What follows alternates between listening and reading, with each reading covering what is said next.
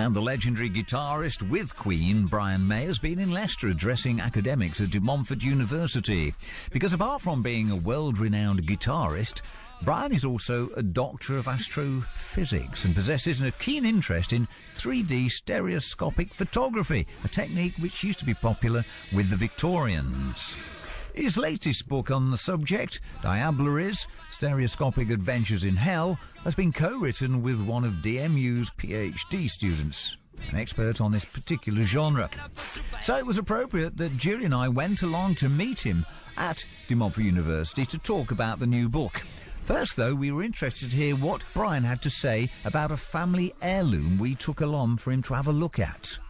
This is a stereographoscope, and I used to see a lot of these in Christie's. I used to spend a lot of time in Christie's and Sotheby's just looking at these things, not being able to afford to buy them. But it's a good stereo viewer. It's fine. It looks a little bit like my stereo viewer, doesn't it? It's got your two lenses here, and it was designed to be used. Normally there's a single lens as well, and you could view postcards. But its main job is to view these stereo cars, which are here in the box. So are these your stereo cars? Yes, I do feel like Antiques Roadshow. I would give about £100 for this at auction. Would you really? No, it's probably a bit more than that, I should think, yeah. And I've seen a lot of these, yeah. And this is the principle of Victorian stereoscopy. And it kind of looks old-fashioned, but in truth, it's still the best way to see a 3D photograph. There is no better way for your brain to get this sensation of 3D. You know, the cinema is great, what they do. We've all seen Avatar, you know, and you get your cross-Polaroid system there. We've all seen comics with red and green spectacles, and you know, there's lots of ways to do it. But the original Victorian way, invented by Wheatstone and improved by Sir David Brewster about late 1840s, is the best way to see stereo. So that's what this book is. My Diableries book is based on, and that's what my patent owl viewer is based on. It's an old-fashioned stereoscope, but they are still the best.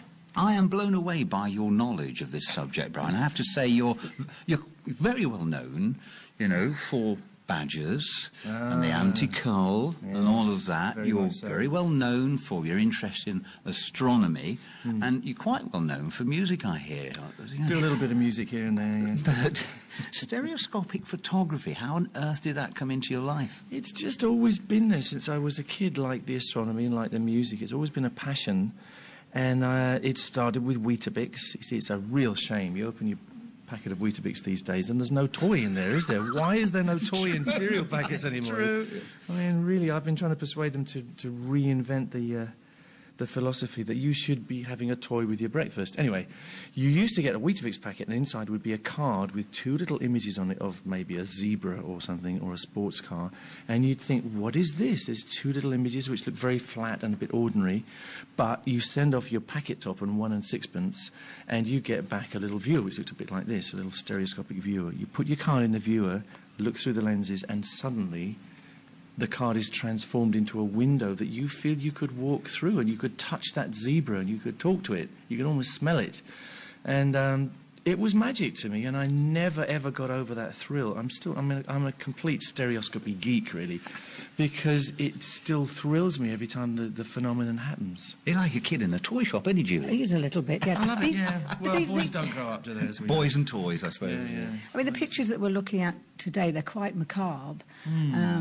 I mean, interestingly, it seems that your interests stretch literally from astronomy. It's like from heaven to hell, isn't it? Really? Yeah. See what you're doing there, Julie. Yeah, she's very clever, isn't she? She's not bad, you know. Mind she's had a decent trainer over the years. Okay, yeah, you're right, really, yeah. Well, you have to remember, I'm going to sidestep this. Very wise. You have to remember that Victorians had no TV, no internet, no movies, so the stereoscope was their window on the world. So you will find every conceivable subject in stereoscopic cards. And people like me go around and collect them all their lives. About 50 years or so I've been collecting them.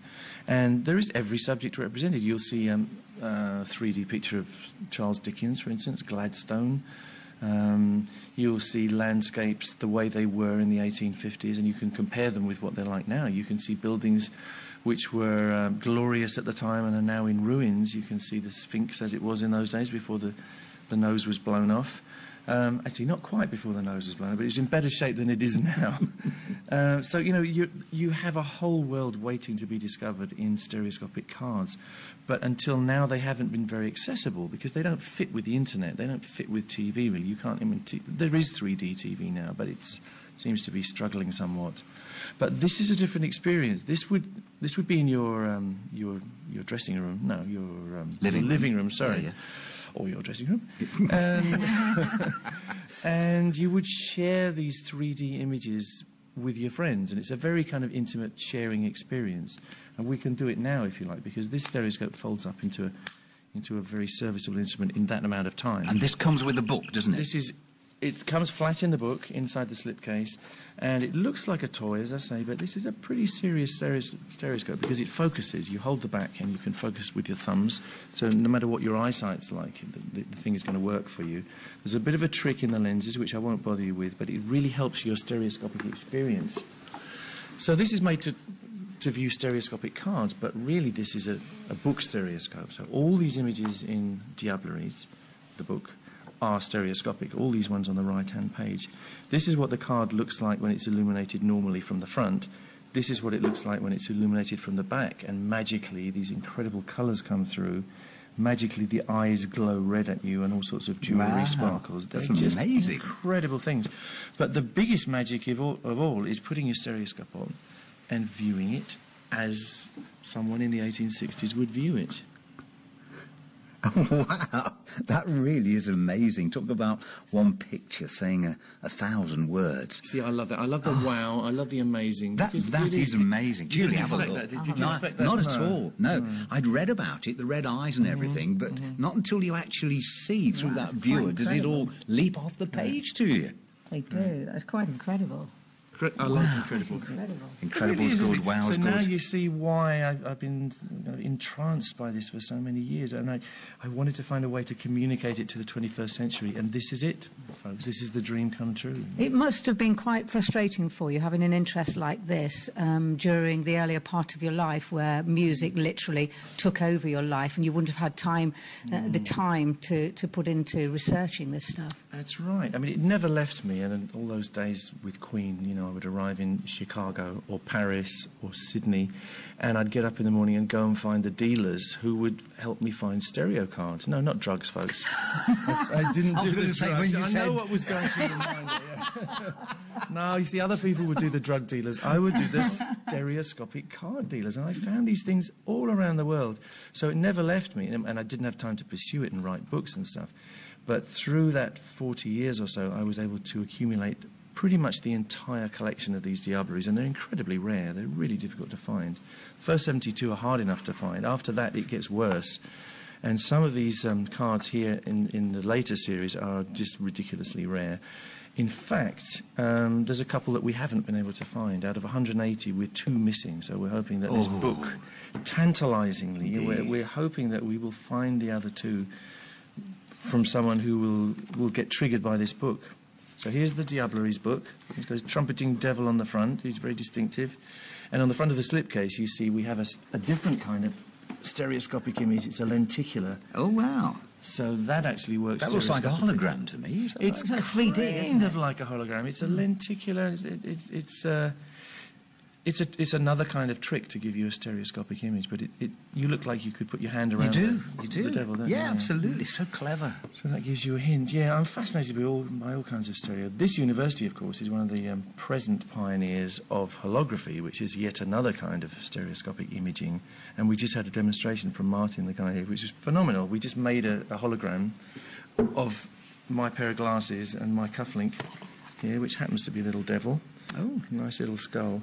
So, you know, stereoscopy is very much in our lives, and it's always poised to take over, but it never quite does it. You know, we talked about Avatar. You know, everybody loves Avatar, I think. You know, I think it's a wonderful piece of work. Movie, yeah. And I hear Gravity is incredible as well. I haven't seen it yet. Oh, we're going to see that. Got to see that. That's Sandra Bullock movie, isn't it? Yeah, yeah. There's so much you can do. Technology is advancing so far. We have some people that we're just beginning to work with who have an app for your iPhone, and when you look at one of these pages in the Diableries book, the skeletons will come out and dance around. Oh. And you can zoom right into them, look them straight in the eyes, you can go around them. Amazing.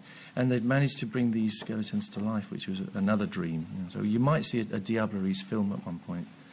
if we can get that together. Yeah, well, look, Brian, it's been an absolute delight to talk to you. I've got so many other things I would like to talk to you about. Yeah, badgers. Time is against us. We haven't talked about badgers. We haven't talked about. At this moment. We haven't been able to talk about your late great friend Patrick Moore. Ah, Patrick, indeed. Yes, I'm very much involved with his estate, and I think we're doing him proud. I certainly hope so. We think about Patrick the whole time. And there will be a permanent exhibit in the Science Museum dedicated to him, so I'm quite excited about that. Sadly not at Farthing's, his former home. No, well, you can say sadly, but it's actually not what Patrick wanted, and his last wish, I remember one of his, people are saying, somebody published a horrible article about me saying Brian May is not fulfilling Patrick's last wish. It's all rubbish, because his last wish really that his his priority was his cats. First priority was take care of my cats because they are the most precious things in my life. Second is take care of my library, which we're doing. And the third wish was don't make me look stupid. So, Patrick had a wonderful sense of humour. He's also a great animal campaigner. And one of the things that I'm going to do, hopefully in the near future, is republish his famous work, which is called Against Hunting, because he was a fearsome adversary of hunting. And that's one of the reasons we all loved him so much. Diableries, Stereoscopic Adventures in Hell by Brian May, Paula Fleming and Denis Perrin is out now. Here's the man himself, on lead guitar, of course, with his band Queen. Oh, that raunchy guitar work from Brian May. He was telling me, after our chat on air, started out playing the ukulele and still does. Good man.